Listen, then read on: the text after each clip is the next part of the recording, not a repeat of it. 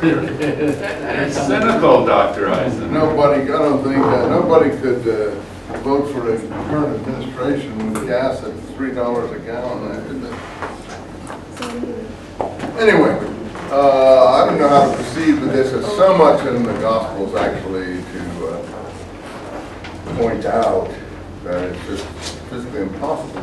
It's such a vast sea of material.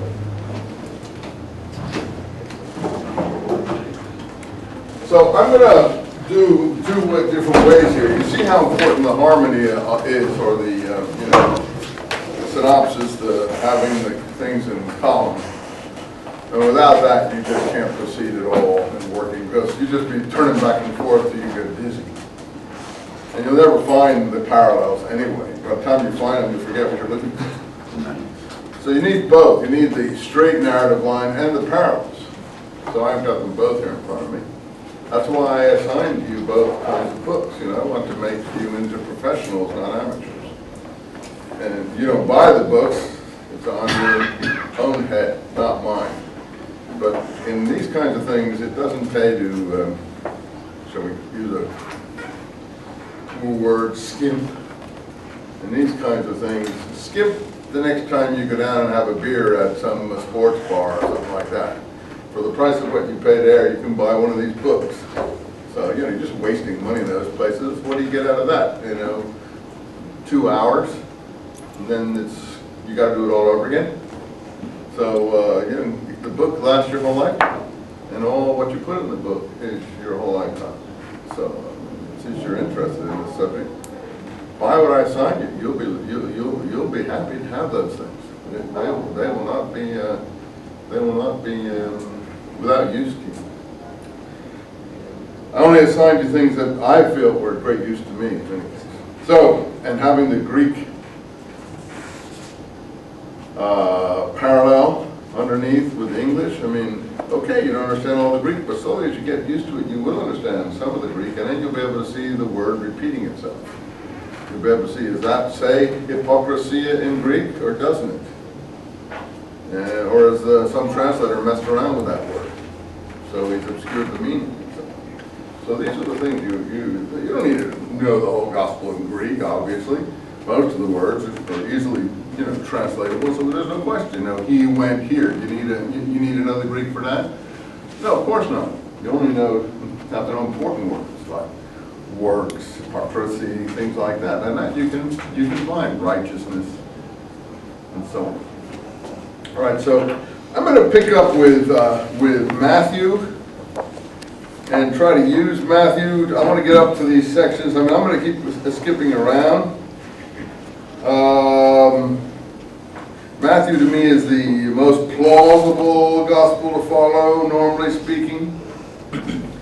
But I'm going to skip the Sermon on the Mount, which is very famous, from 5 to 7. We'll see if we have time to treat that some other time, ending up with things like, look at 5:45. You have heard, love your neighbor, hate your enemy, but I say love your enemies. Well, that's pushing it beyond where the Dead Sea Scrolls and the Royal Law of Scripture and James go. In James, you only have love your neighbor, the righteousness command. Loving your enemy pushes it into an area where, well, that's very admirable. I've never seen any Christian really do it, but I've seen some try, but the rank and file don't even try. So I mean, it's very admirable, but I think in the political context here, it's meant to calm down about the Roman Empire. Now, you can see it as a more spiritual thing. In that case, try to do the impossible. Love your enemy. And I don't think you'll succeed very well, but I'm not a preacher, so I'm not going to, I'm just trying to, why I tend to see these things in polemical, political situations. You don't have to disagree. If you do disagree, that's fine. I mean, you see it as a spiritual recommendation, practice it. Go ahead. I'm not going to practice it. That's it. Because I don't think it's, again, I don't think it's an authentic saying of Jesus. It may be an authentic saying of the Messiah portrayed here. So that's what I mean. If you stop at each one, you're going to have a lot of trouble here. I said, you love your enemies, bless those that curse you. Yeah, do good. I'm going to bless Hitler. I'm going to do good to Hitler. No, I'm not. I believe in righteousness. And, you know, this is where this is where the gauntlet goes down. I'm going to do good to Nero. I'm going to do good to Vespasian. I'm going to do good to Titus. I'm going to do good to the Alexandrian anti-Semites. No, I'm not going to try to harm them unnecessarily, but I'm not going to love them. So this is the difference in Palestine. This is not Palestinian messianism. It may be Jesus' messianism, and that's your Savior. That may be. Then you'll have to decide, did that Savior walk around in Palestine? And if he did, why is everyone misunderstands him? In any event, I don't want to get hung up on those are preaching questions and spiritual questions that each person has to answer for him or herself.